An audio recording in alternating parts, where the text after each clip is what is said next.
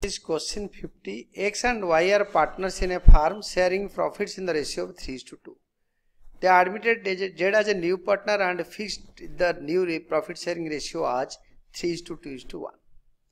At the time of admission of Z, debtors and provision for doubtful debts was 50,000 and 5,000 respectively.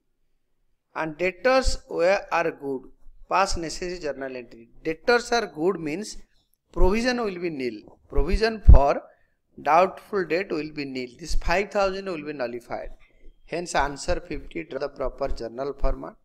First entry is provision for doubtful debts account debited to revaluation account. Being decrease in the provision for doubtful debts transferred to revaluation account 5,000 each. This is nullified. This is the only journal entry which should have been passed. But it is written past journal entries. That means due to this decrease in liability, the firm made a profit of 5,000. There is a balance in the revaluation or profit and loss adjustment account by rupees 5,000.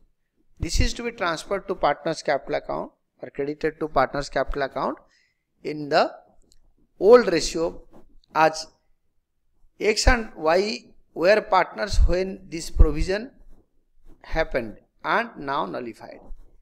This is revaluation account debited rupees 5,000 to X capital account 3,000 to Y's capital account 2,000 being revaluation profit transferred in old ratio, and journal is a total that amounted to 10,000 each, and this is the final answer.